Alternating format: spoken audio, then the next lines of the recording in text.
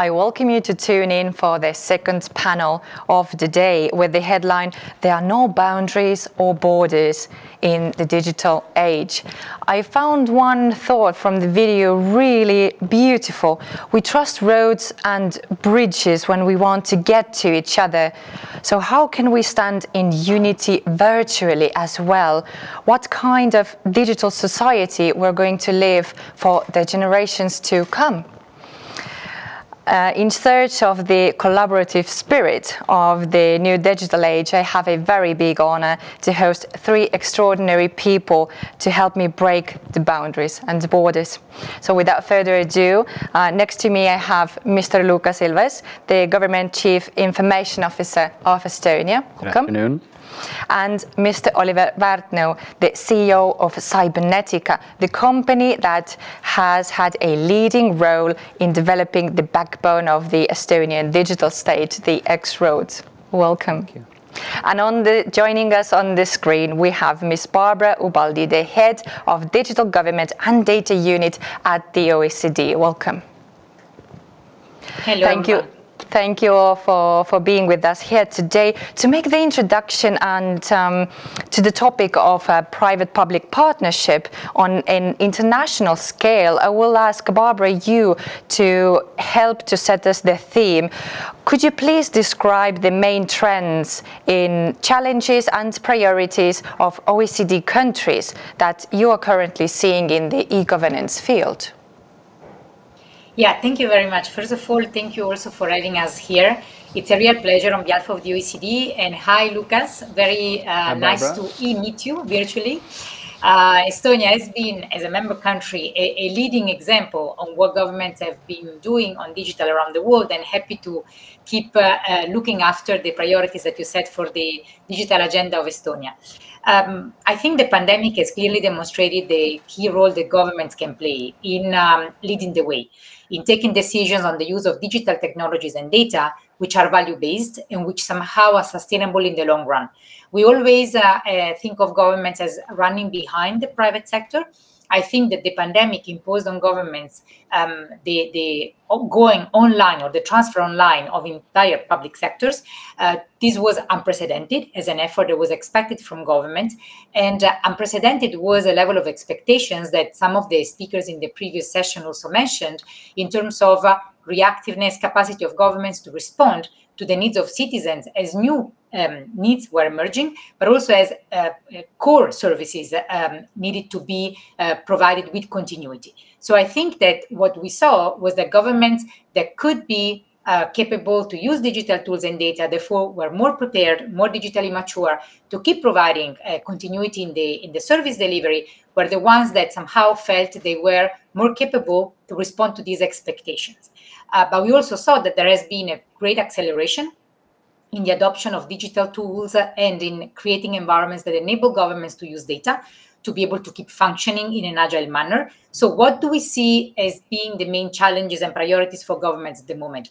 First of all, the pandemic and the acceleration demonstrated the need for governments to be able to take sound decisions on digital investments, which means being able, for example, to be strategic on how the value proposition on investments is formulated across the administration, on how money is spent, so how services and goods are procured in ways that are agile, on how the projects are then implemented and results are being monitored. Oftentimes, all these steps are not connected. Therefore, we don't think about digital investments as a chain of decisions, but we see these actions as isolated from each other. The second priority is around skills. So the type of talent and skills that we need to have across all levels of civil service, starting from having the right CIO, the right decision maker with the right profile, that needs to have multidisciplinary teams helping him or her out, but also having the right talent and skills across the whole administration. That does not mean only having people who know about data and digital, but people who can, for example, foster the more proactive provision of services, which is based and driven by the needs of users that Luukas was also mentioning as part of the priority agenda for Estonia.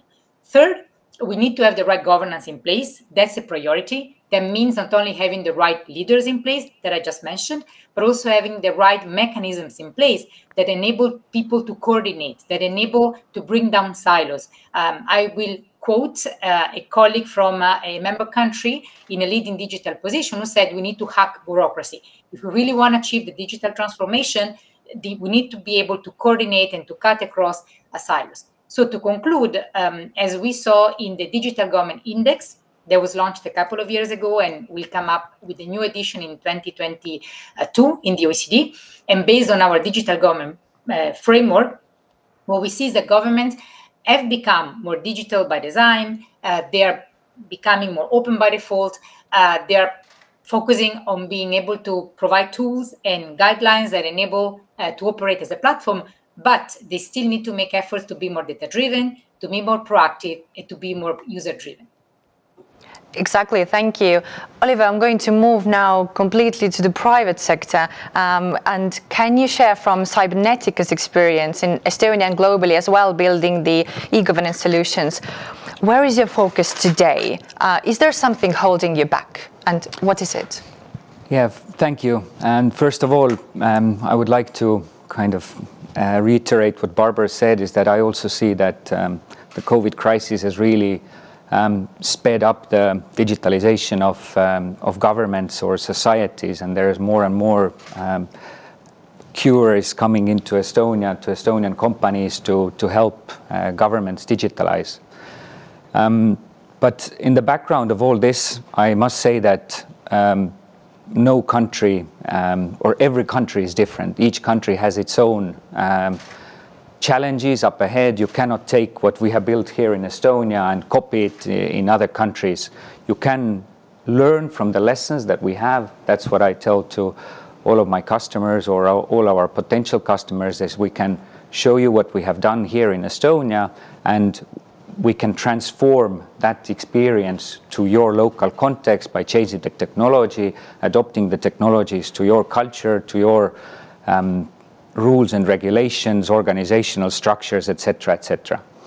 But when looking at why people come to Estonia, why they come to Cybernetica, then I think there are kind of three main reasons that that we are addressed. First of all, when we look at developing countries, they come to Estonia and they are looking for new technologies to create efficiency, to create new capabilities to their citizens, to their economies, etc.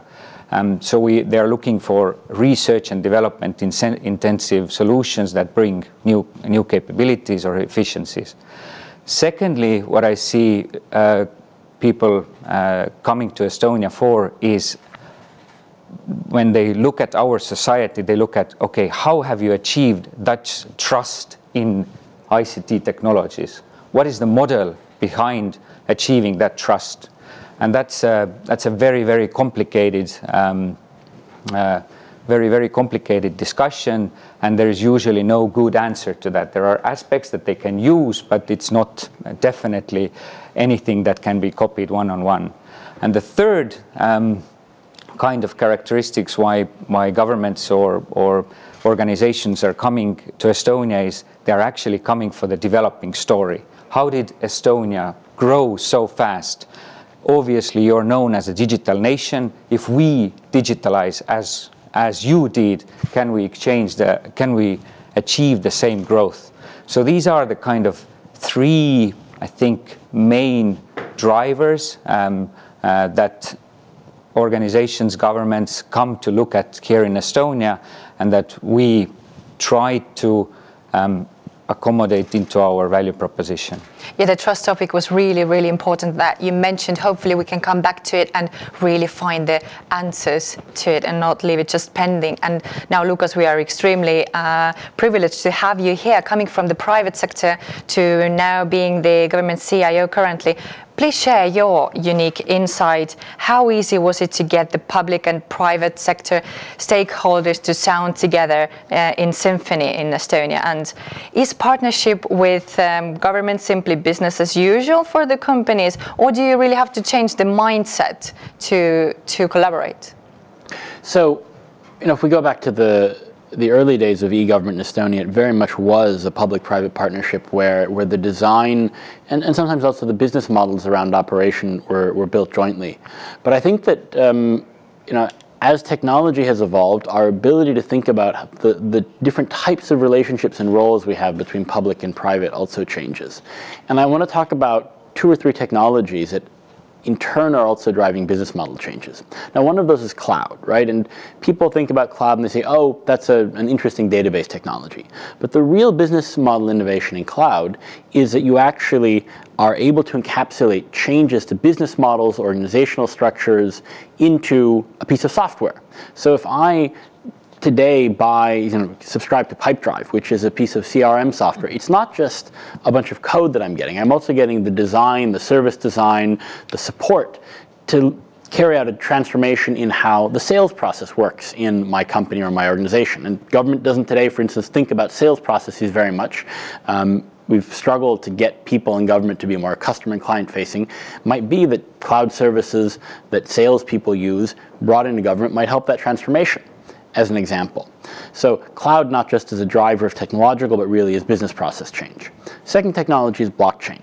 Still early days here, but blockchain is a way of creating distributed trust and information about ongoing processes. So one of the hopes with blockchain is that we can use that, and we can use sort of trust technologies more generally to make it possible for government, which ultimately has a task of ensuring an outcome, to achieve that outcome and mandate that outcome without actually having to be involved directly in the service provision. Basically allow government to step back, create markets, create layers of encoding digital assets, of supervising goods, products, and services, and really be the supervisor and the market organizer instead of itself being responsible for providing services.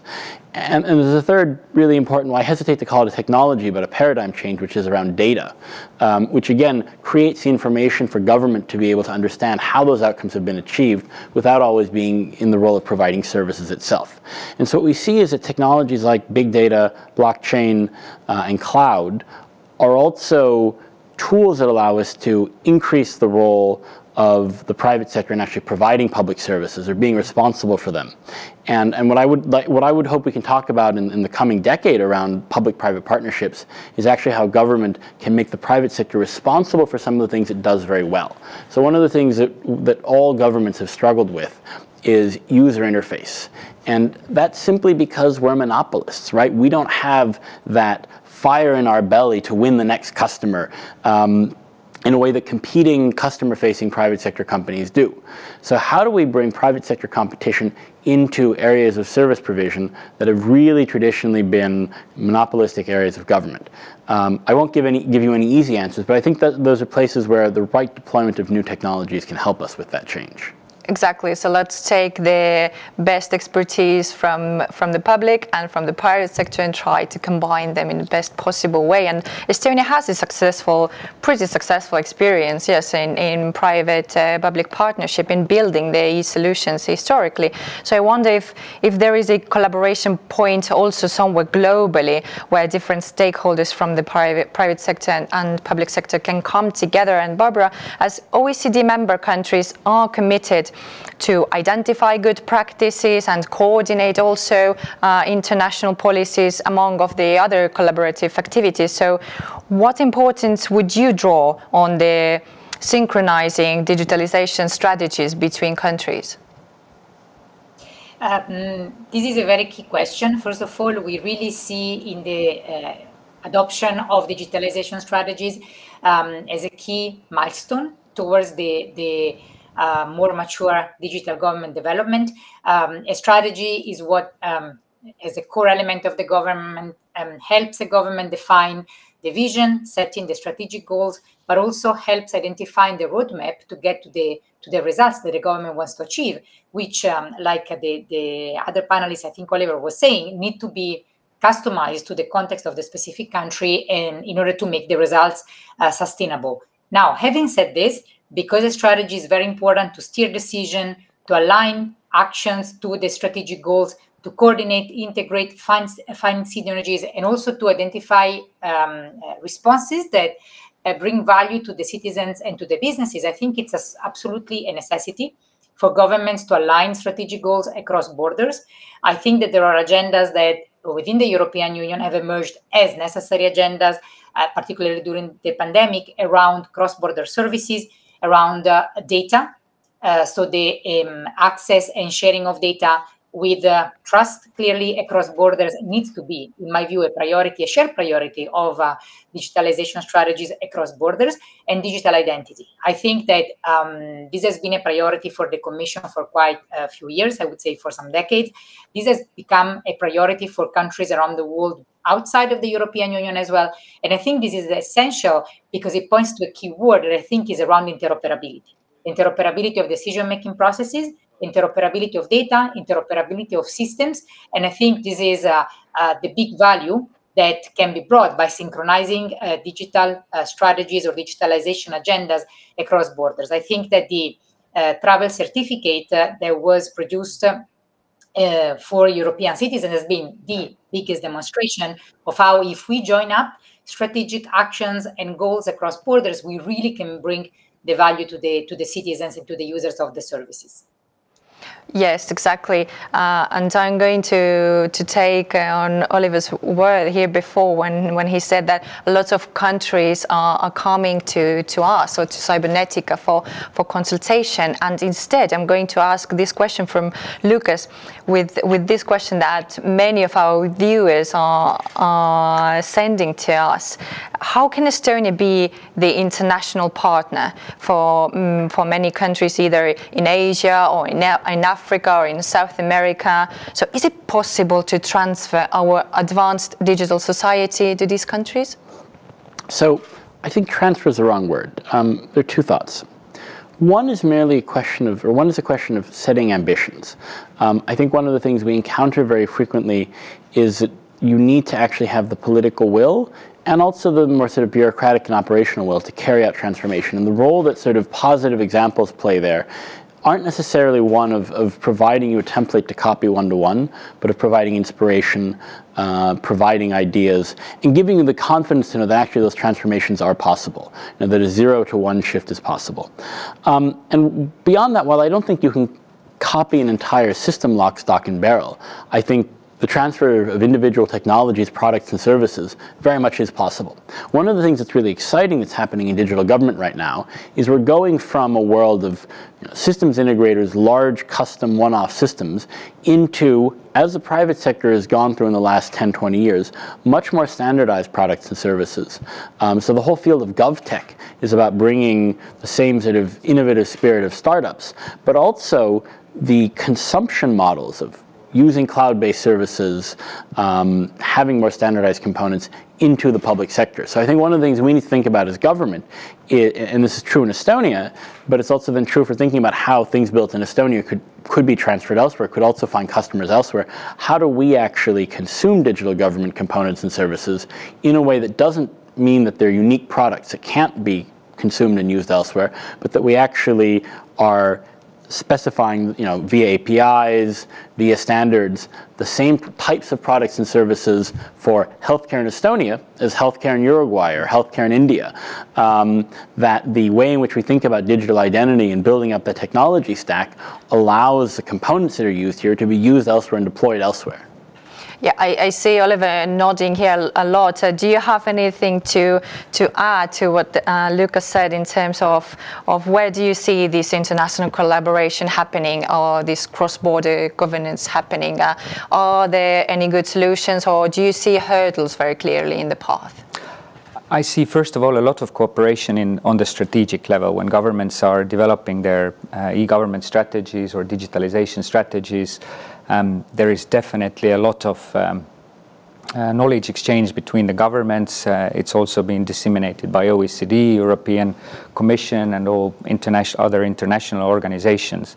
In regards to hardcore joint public service provision, I think what Estonia did with Finland when we both decided to share our X-road infrastructures was kind of one-off thing in the world. I haven't seen two countries to come together on that level, that we actually provide via the same infrastructure, the same services, whether it's in the healthcare domain or I don't know, business registry, business domains, etc., etc.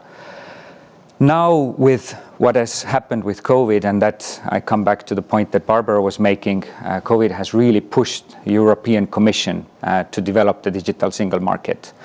First of all, through the COVID pass, Europe was really surprised that we could create this kind of joint infrastructure, this joint interoperability between COVID certificates, and that these can be shared across borders, etc.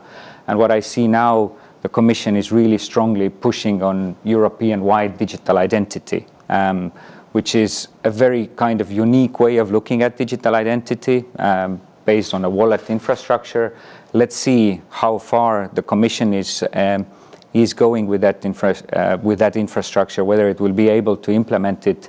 But it is definitely something that will stand out in the world as something that is done on that large scale with so many countries behind it. But we also see some collaboration aspects also in Africa, where they are working on standardization, on data interoperability, providing also cross-border services, whether it's for transport, logistics, etc., etc. So I think gradually the world is becoming more and more united in bringing these services, but I think today Europe is in the forefront of these discussions. Well, I see the future of interoperability in very bright colors indeed.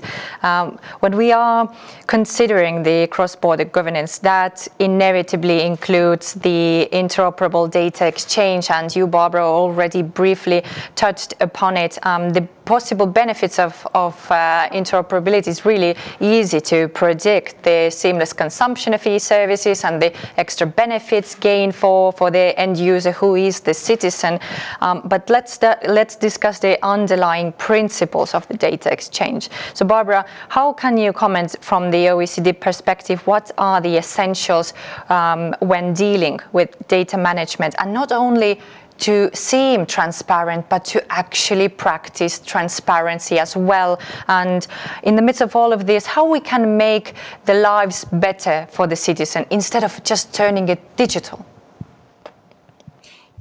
Yeah, thank you. That's, again, another key question, because I think that it's not because we have data available, it's not because we utilize digital tools that we necessarily bring the value and the trustworthy value to the citizens and to the businesses. So if we think about data management from a national perspective, and I think that the three of us have underlined the importance of data as a key core element of any digital transformation, I think we need to think about a management that produces results that have an impact on people and produces results in a trustworthy way. Therefore, there are three main set of actions that, in our view, need to be taken, and they need to be seen as part of the same framing of the conversation. First of all, data governance. Data governance that needs to take into account strategic decisions, but also the operational implementation. So on one side, data governance is about having a strategy, a single strategy for the whole public sector adopted by the government, is about having stewards, for example, across the different public sector agencies or institutions. So it's not enough to have a single chief data officer, but how do you permeate a culture of data-driven approaches across the whole administration? But it's also about having the right regulations in place that guarantee privacy and security and also accessibility to data across the public sector. And last but not least, is also about having the right skills of the people that support a more data-driven approach, but also having the guidelines, the standards that make sure that we have, for instance, interoperability of data, which is also semantic interoperability, and that we all think of data as a key strategic asset, and we use data as a key strategic asset across the whole public sector. The second element is that we need to keep in mind that if data is not used to produce value, then value is not produced for the citizens. So how can we really be very strategic in thinking how data can help us anticipate needs, can help us bring more concrete value through specific services, through specific application, through specific solutions? Now can we best use data to also innovate how we monitor the performance of government? And last but not least, what kind of ethical measures need to be put in place, or what kind of framework needs to be put in place to make sure that data is utilized in an ethical manner? So not only ethical, meaning protecting security and privacy, but we know that the more we use AI, the more we use data. How can we make sure that the choice of data is not leading to biased end decisions or to biased policies? So So it's really very important to make sure the data chosen to also inform AI use is covering needs across the whole society, so produces results that are more inclusive. So we really think that also there's a big space for opening up data that help create partnerships with the civil society, with the private sector, to co-create solutions. But this needs to be done in a trustworthy way. And for this to happen, there's also the big importance of setting the framework for securing that, again, for example, consent, the consent option is given to citizens in relation to the use that is done about their own data by the different part of the public sector. So transparency means also being more open in terms of sharing information on the use done with data that belong to individuals, for example. Very good, Barbara, that you touched on the trust issue, because here in the briefing center, we also get asked a lot, why do we trust our government so much? So do we blindly trust the government, or do we trust the government too much? Luukas, from Estonia's experience, describe please very briefly how Estonia has solved the trust question. I don't think we've solved the trust question. I think we've done some things that are helpful with the trust question, and we keep on working on the trust question. One of the things, and we talked about this briefly in the first panel, is that we're incredibly transparent we're transparent on the technical level, right? And this is sort of one of the things we like to talk about around letting people see how their data has been used. That's been something we've done on a limited basis so far, and we're now putting a real big effort into making that a universal component of how data is used everywhere in government. And we're making the code available on an open source basis so it can be reused by the private sector, so they can also give users transparency into how their data is being used, and part of that allows us in turn via APIs to open up citizens' own data to be shared with the private sector based on consent, so that you can, for instance, reuse your government data in private services. But there's a different layer of transparency beyond the kind of technological data use transparency that I think is equally, if not more important, and that is organizational and human transparency, because the technical systems and the technology we have will fail.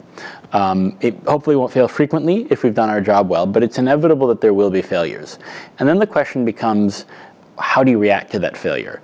What is the political message? What is the human message to the users of the service that's failed, to the users maybe whose data has been leaked?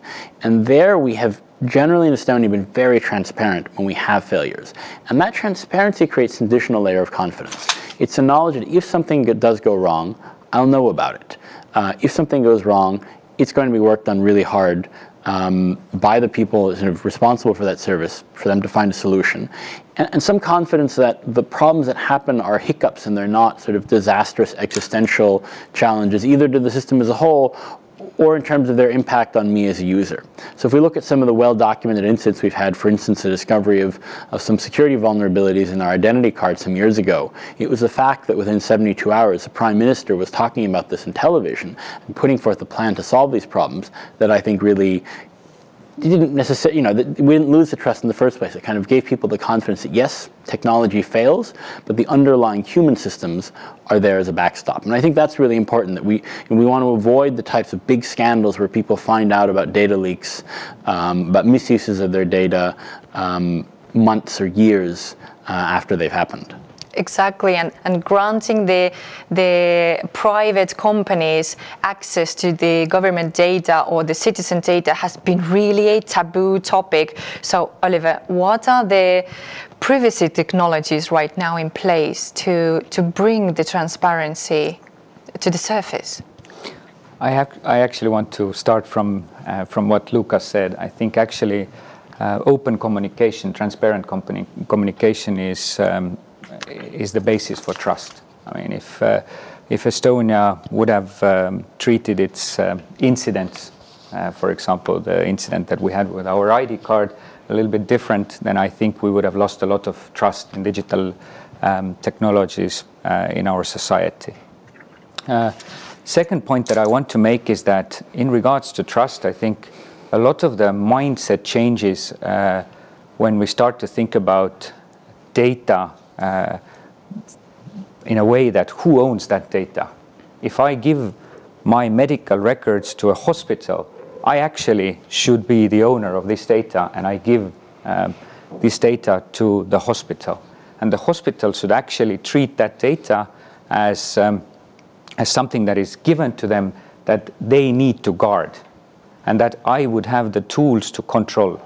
If this kind of framework is in place, then we create a lot of actually, let's say, a lot of the premises for talking about trust and how to control data. I think a lot of the governments that I have seen, or a lot of the discussions, are still in a way that, okay, if I get your data, I own that data.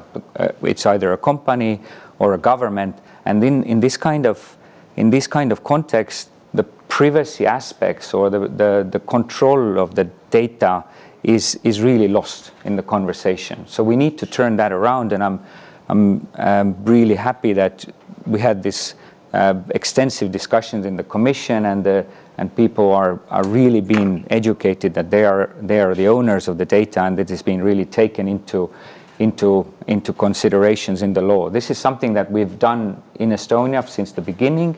Of course, we can do better the enforcement, like Luukas said. Now we're building a universal consent management platform in Estonia, but this I think changes the nature of the discussion. In regards to privacy preserving technologies, I mean, this is something that Cybernetica has worked on for the last 10 years, and what it basically means is how you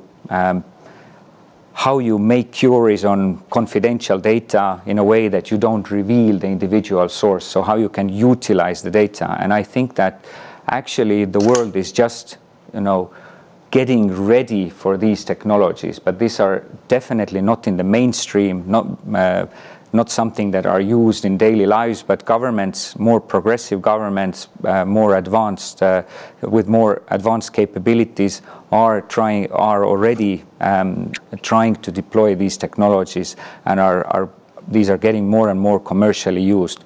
But I think they will become more pervasive in the next 10 years, where we have fundamentally privacy-preserving technologies. Yes, a very passionate topic, the trust and privacy topic, of course. And now to wrap up, we have a question from the audience, and I think that we can incorporate this into the final question as well. So let's give the audience a very concrete takeaway of what to expect from the future, and deriving from the ongoing warfare, including the cyber attacks. Let's not go into politics, but treat the situation as ground zero for the e-governance build-up. So I would ask each one of you to just give one simple word of what would your suggestion be to how to develop next generation digital governance to manage crises and unplanned events. Barbara, can we start with you? Yeah, two things. On one side, we need to put at the core words such as trust and people, so that digital becomes a way to strengthen our democratic systems. And second, we need to focus on agility and sustainability, because we need to make sure that all our decision-making processes and systems are less vulnerable in unprecedented emergency situations. Thank you. Luukas. Well, I'll get political. I would say that Ukraine has really been working over the last couple of years, in a real digital transformation of their government, and it's not a sort of standalone process aside from the political transformation of the country. It goes hand in hand with their efforts to make the country more accountable, more democratic, more open to citizens. And first of all, I mean, let's not talk. Ukraine is going to win this war. Strategically, they're going to win this war. I think the tragedy is going to be that there are going to be many more losses before they do. But when that happens, we're going to need to help Ukraine flourish and rebuild, both Ukrainians in Ukraine and the millions of Ukrainians who are currently outside of the borders of Ukraine. And I think that the infrastructure that Ukraine already has around digital government is going to help them do that. It's going to help them come back faster, be more resilient. We're seeing today that the digitization that they have done means that Ukrainians, both in Ukraine and abroad, have digital identity, which allows the government to give them support and services even when the physical situation is, frankly, literally under bombing attack on a daily basis. One of the things that we also see is the more modern your infrastructure is, the more resilient it is, the more easy it is to create. Well, today I think the Ukrainian government announced that they're looking to have backups of government data outside of Ukraine. So again, that's one of the things where the more you virtualize your infrastructure, the more it's based on modern cloud technologies, the easier it is to move it and to do that. So I think that we actually see a case here where the sort of some of the boring technical things that we talk about in the context of digital government are actually being put to the test, and having gotten those things right makes your system more resilient in a way that has a very direct bearing and impact on people in a very difficult situation. Now, I'd say nothing would help Ukraine as much as the war ending, but beyond that, I think that once it ends, and as Ukrainians deal with the consequences right now, or deal with really the terrible situation they face, having these infrastructures and these services in place will help them. Oliver, you really have a couple of words only left. It's really hard to add anything to what Luukas said, but I will say just a couple of words. First of all, political or not, Cybernetica has worked with the government of Ukraine and with our good partners e-Governance Academy for the last 5 years to help them build a resilient e-government infrastructure. And a couple of words, resilient, how to design your systems in a way that if one node goes down, there is still another node or another nodes that can keep operating. And of course, secondly, security, how to build systems in a way that they cannot be penetrated, that they cannot be hacked. Thank you so much, all of you, for being a part of this panel and sharing your wonderful insights. Thank you so much for attending.